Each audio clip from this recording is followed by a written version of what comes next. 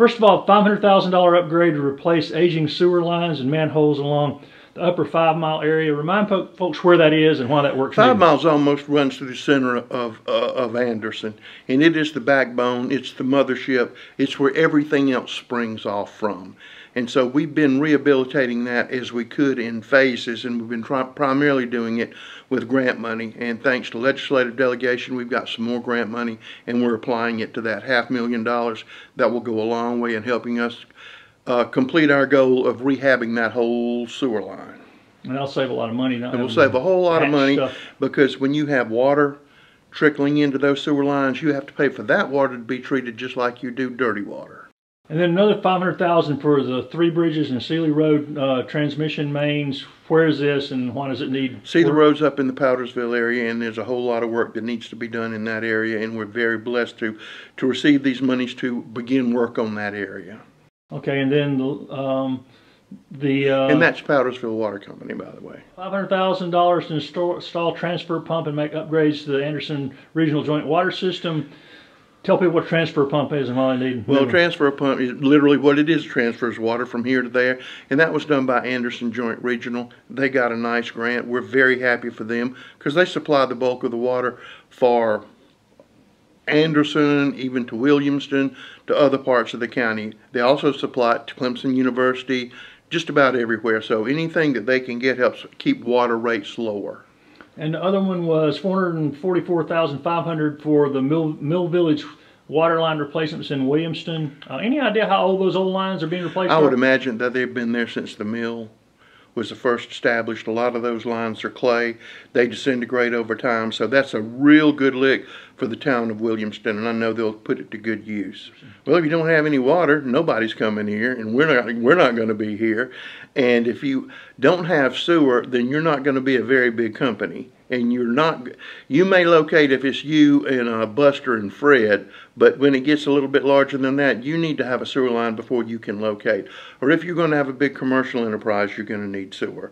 So water and sewer are critical. They're like the blood vessels and the lymph nodes of what you need to have a thriving economy. And you got to have, if you don't have it, you're not going to have it. We will open bids on Exit 14 next week. So we're excited to see where those bids come in. We're hoping we get a low number, and so we can finally get that behind us, get construction started and put that to bed, because Exit 14 is ready to blow up in a good way with things I think people in Anderson County will find attractive. Any update on the traffic study around the proposed Buc-ee's at Liberty Highway exit? Buc-ee's gave us $1 million. We gave the $1 million to SCDOT to begin doing those environmental studies and engineering studies to give us a firm estimate that will allow us to pursue other monies. But remembering this, and that Buc-ee's is actually putting more than $1 million in it. They're going to put millions of dollars in it. So I think that's important, because you don't get too many people coming here and saying, look, we'd like to be here, and we know there's going to be an expense on an interchange that already was outdated and not used. And so here's some money. Let's see if we can't put this money together. You can use our money to match other money, and let's get this done. But we also need it for Sunbrella, because you know there's a 100,000 square foot expansion. What is it, a mile maybe from that intersection? Everywhere out there. And then you have that housing development that's going right over there. And then you've got another person over there that's going to put a spec building. So, I mean, it was bad before Buc-ee's came, and it needs to be replaced. Any wild hair guess about how soon Buc-ee's could start building out there? 24, 25, at the earliest, because that bridge is what's going to take a long time. That's what the deal is. The council just approved new FedEx distribution center in South Carolina, 81 North Evergreen Road, $45 million investment, and at least to start 12 jobs, the salaries look to be north of $25 an hour. How can they run something that big with 12 people? Well, because it's going to be primarily for distribution. Should help us get our packages a lot sooner, and we should get better service. And again, this is what they're starting off with, and so we're excited they're here. We think we're going to see more distribution centers popping up around Anderson, and they're clean, neat, and they pay a lot of tax money. Any new announcements from TTI? I lose track, they're building so fast. They are still doing R&D and still working on the Moore factory, and have more things in the pipeline. And as you know, they gave us the old TTI facility out on 28, which we've already filled up. but they're still renting a portion of it and paying the county market rate rent for that.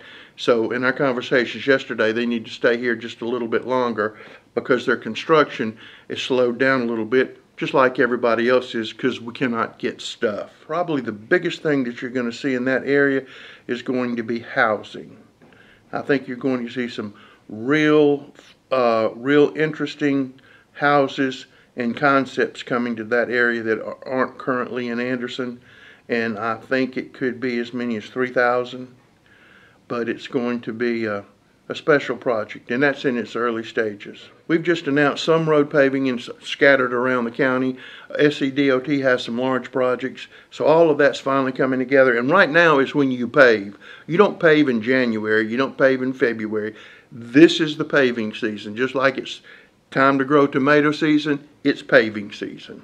We'll be putting together an amalgamation of money from the federal government, state government, and monies that we have. We voted to pave a road. Council voted to pave a road the other night.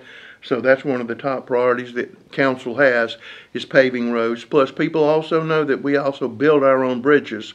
So we have bridges under construction, and we're anxiously looking to see how much money we can get from somebody else other than Anderson County to help pay for that. So as long as they're throwing money away, not away, but throwing it to projects, we have a nice stack of projects that are that big word everybody always use, shovel ready. Well, here we are, so we can be first in line with that. I know the new stage at the amphitheaters faced delays because of lack of materials. Any update on that? Well, this is what we are hoping that's going to happen.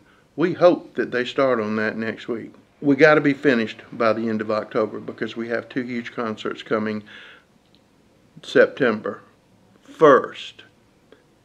Celebrate Anderson, and a concert 3 or 4 days before that. But that band shell is going to change the shape, and who we get out at that Civic Center and get out at that amphitheater, and I think it's going to be a huge improvement, and I think it's something the people in Anderson County will be proud of. Again, that was a material holdup, or we would already probably have it built. We couldn't get the parts. And right next door, Kid Venture 2.0 is looking like a real playground now. I guess materials and weather pushed it from Memorial Day to July, is that right? Yes, but there's a slim chance we might get open earlier than July 4th. And again, it just depends on materials. Close by the memorial wall at the property next to the recycling center, is they're putting up plaques now. It's a nice tribute. Remind people how this developed and why it's such a good thing for the county to be involved in.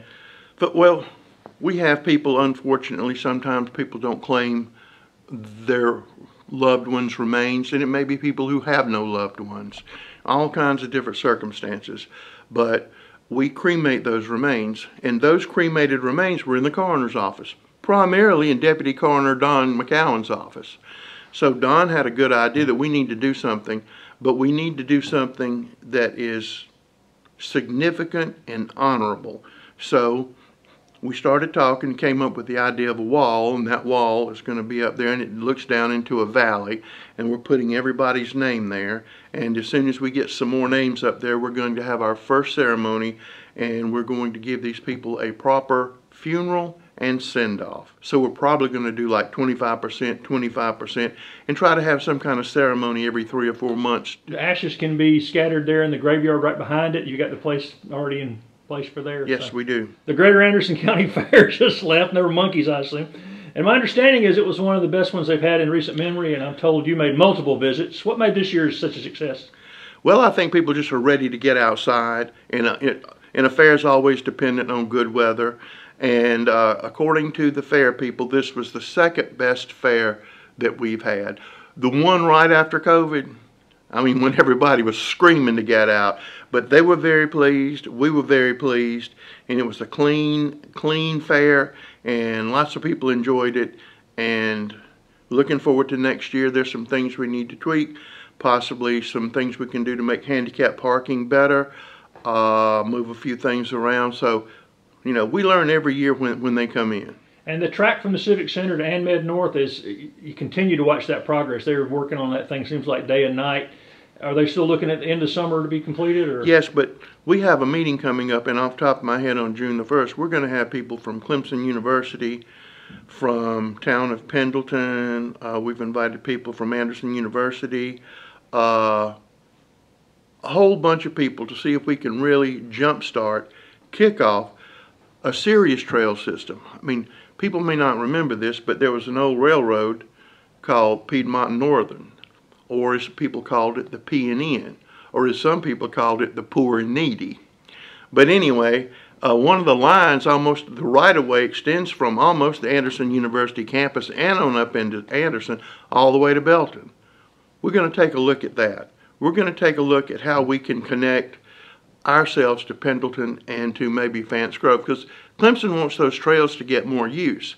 So if we can come up with an idea, at least jumpstart an idea to get some of these things to actually happen, I think it's going to be a great benefit for Anderson County, for our residents, for people who live here, but I also think it will continue to attract visitors to our town. And, you know, we love people to visit and leave all their money. And I know Meals on Wheels poker run, now called the Hartwell Lake Charity Run, is set to be at Green Pine early June. It's another first for Green Pine, and Lori Ashley is pretty excited about that. Well, Meals on Wheels approached us, and we thought it was a great idea because, again, as I say every month, we want Green Pond to be more than just a place where you put your fishing boat in. If we have those plays out there, there's something else. We were out there yesterday. You had a whole bunch of people out there just laying around the beach, you know, getting a suntan, jumping in the water every once in a while. You mentioned fishing tournaments. They're booked out not just years ahead, not just months ahead. Yeah, I mean, there's something going on all the time, and we were very happy. And we're also very happy that Crescent won the state championship. So we've got some people who know how to fish in Anderson County, because we are the bass fishing capital of America. Any other news out of Green Pine? I know people keep whispering about a conference center eventually being built out there. What would it take to put that in motion? What it would take is if we didn't have to build a jail. And right now, the council is committed. Well, the jail's not going to be out there, though. Jail's not going to be out there. But that jail is going to take up a lot of money. But one of the good things about the jail, council has looked at this, and we have some infrastructure payments that are going to be rolling off because we're paid off. So instead of raising taxes to build a jail, we'll be able to apply those monies to the construction of a jail. But we want it to be a jail that has mental health treatment capability, court capability. We want to be able to take federal prisoners, because you make a lot of money from the federal government if you're able to house federal prisoners. Right now, we have no place for young people to go, and we would like to have that, because there's not many places that you can take juveniles. So we'd like to have that facility. Would it make the jail pay for itself? Absolutely not. But would it help greatly on the operating cost? It certainly would. So we're looking into all of that. And the plan you've got is built for growth, so this won't have to be revisited for a while, right? Yes. We've been talking to some private entities who are looking to buy old private boat landings and things like that and turn them into camping areas. And we're excited about that, because we never have enough places for people to camp.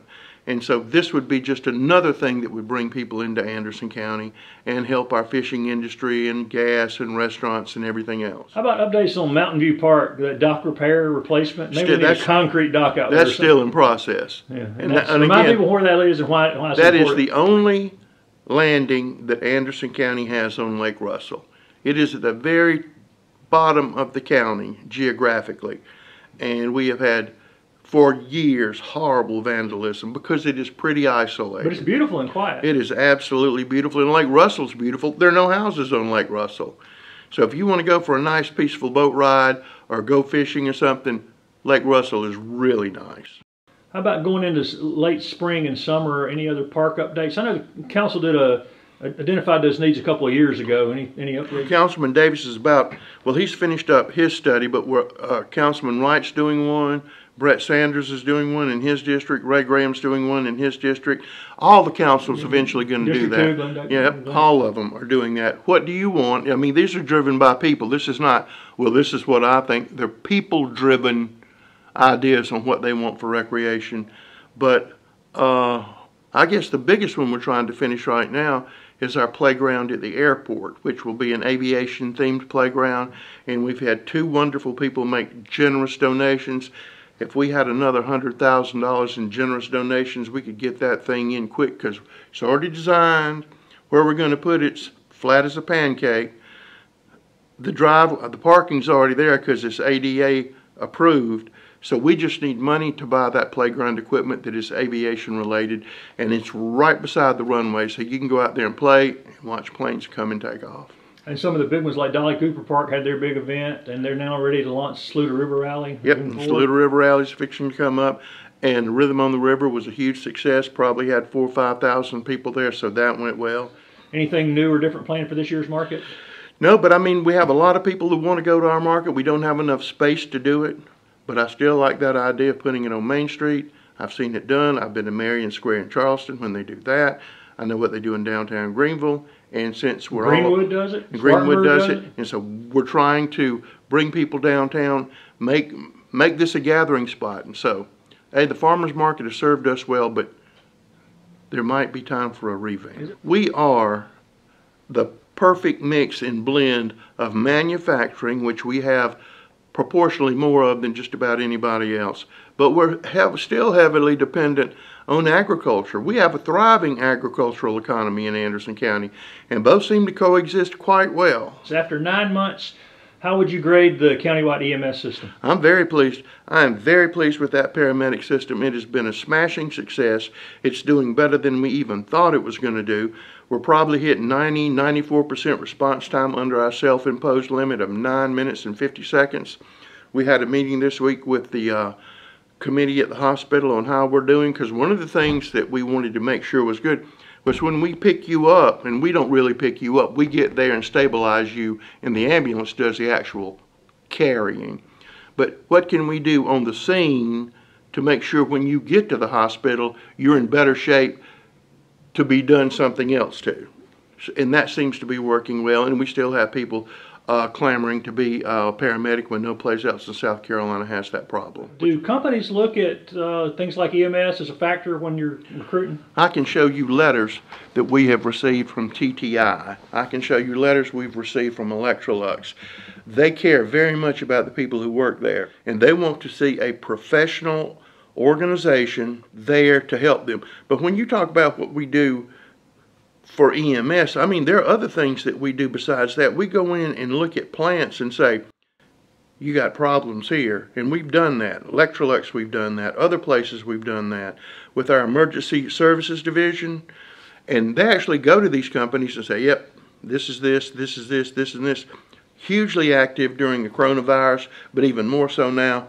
People want them to do active shooter training, all of these things. So we spend a whole lot of time trying to make sure that nothing bad happens. And we've got the best people in the world in those positions. They really care. And none of them know what 40-hour week is. They do not, and they don't want to. We have some more life science companies looking in our area, since we seem to be increasingly popular for that. And we also have some more, and I'm hoping this comes to fruition in June, but we will become one of the national, if not international, centers on energy. And I'm hoping that comes to fruition, and I think it will. And so there's a lot of exciting things going on along those lines. But, I mean, you know, from the days when we had sewing plants to where we are now, to where we're able to keep Anderson people here, and which I think was always been a goal for the county council, is you don't have to leave here just to go find a good job or a challenging job or a job that can take you all the way to the top, or you can start your own business here because this is a good place to do business. And sure, lots of people get out of school and they go away for 4 or 5 years, some 10 years, some 20 years, but they always seem to find their way back to Anderson. I can pay you $100 an hour. If I don't have health insurance for you or a retirement plan for you or anything for you like that, yes, they look at every project that they look at, that's taken into consideration. No, it's not just dollar. You better be paying well, at least very well, but what's your insurance package? What's your benefits package? What's your retirement plan? All of that comes into play because we don't have to take anybody else. Any update on Equinox Mill cleanup? That mill project is only viable with tax credits, not tax credits that Anderson County issues, but tax credits that the state issues, which allows those developers to sell those credits, because they're going to have to clean that whole mill up before they can do anything. And we think that they stopped them, but we think we were able, thanks to Senator Gamble and others, to get Equinox in under the old rules. So we're very excited about that, just like we're excited about what could happen with the old Abney Mill. We just put out a request for proposal on somebody to develop Toxaway. Something special could happen there, and we've selected a firm, M. Peters Group, to do the development of that. They're the same people that are doing that fabulous job up in Newry and that $1 zillion investment in downtown Spartanburg. So they seem to like us, and we certainly like them, so we're excited about that. If those credits come through, is there, I mean... They start tomorrow. Oh, okay, so 5 years from now there may be something there? If those credits came through, there could be something there in 2 years. But there's some things that are fixing to happen in proximity to where we're sitting that I think it's going to make it a developer want to do what we want to do. Upcountry Fiber is running broadband right now. I mean, they're up in the Pendleton area right now running it. Southern part of the county, Charter's running lines, AT&T's running lines. We have 5 grant applications in right now that we hope to hear for in June. So if we get those, county has ARPA funds, American Relief Funds that we're going to put in there to match that. This grant program is called the Last Mile. So you're going to go X. Well, here, we'll give you some money to go X, sir. So we're working hard on that because we want everybody to have broadband. Will everybody always have broadband? I don't think so. But then I also think somebody's going to develop some kind of satellite, and all of this will be coming from the stars.